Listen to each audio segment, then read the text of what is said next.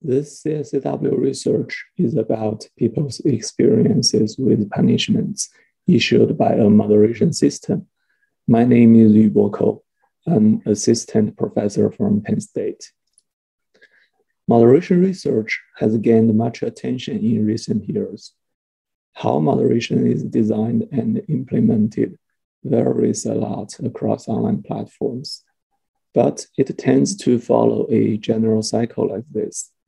After a user submits content, such as a post on Reddit or a video on YouTube, it could be flagged by other users or moderation algorithms for violating platform rules.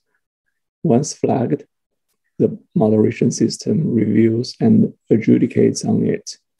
If the moderation system decides that the content does contain violations, it issues penalties to the user in forms such as warning, content removal, or account suspension.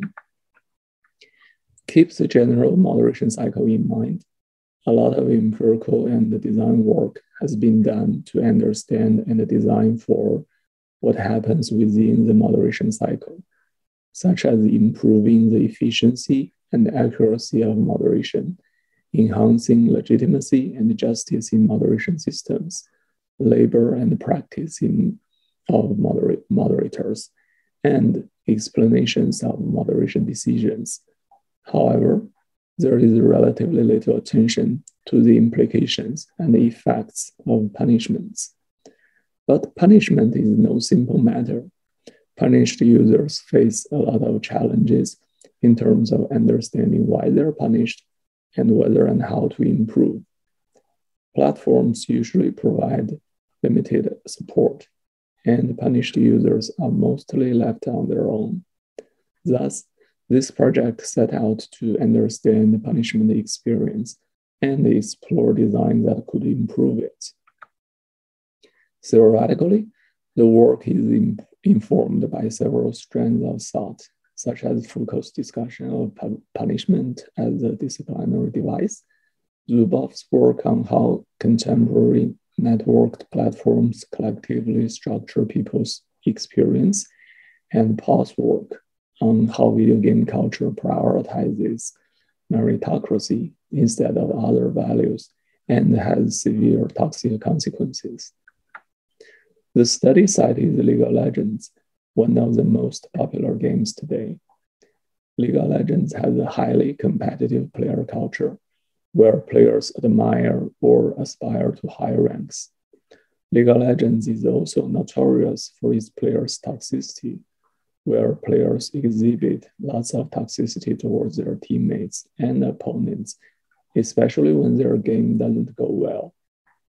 To manage toxicity, the game runs an automated moderation system to review player behavior and issue penalties. The severest penalty is a permanent ban, like the screenshot on the right. We analyzed how players discussed permanent ban on the League of Legends subreddit and identified 5 distinct discourses about it.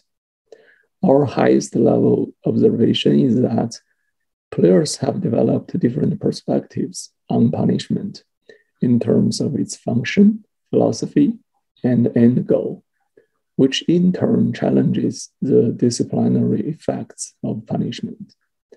There are many findings in the paper, but here I will focus on one theme running through all the discourses. The theme I'm going to talk about is how those discourses frame those who have been permanently banned.